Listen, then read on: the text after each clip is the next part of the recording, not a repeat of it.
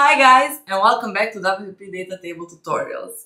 So we have one option left to cover with you guys about updating manual tables with the new options from our latest update, and that is how you can replace the entire table with a new data source. And without further ado, Sal is gonna show you how you can do just that.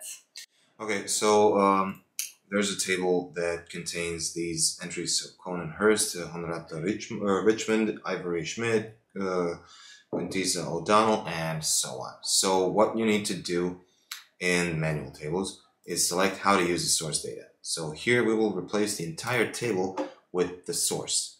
Now let's look for a source and upload files, and this is the file that we're going to import. Now choose the file and hit Save Changes. The plugin warns you that you're about to replace the entire table data with the data that you uploaded with the file.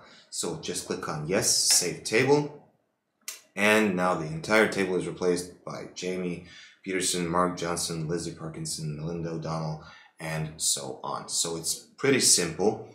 You just select the option to replace the data, upload the file, and that is basically it. You replace the entire manual table with new data.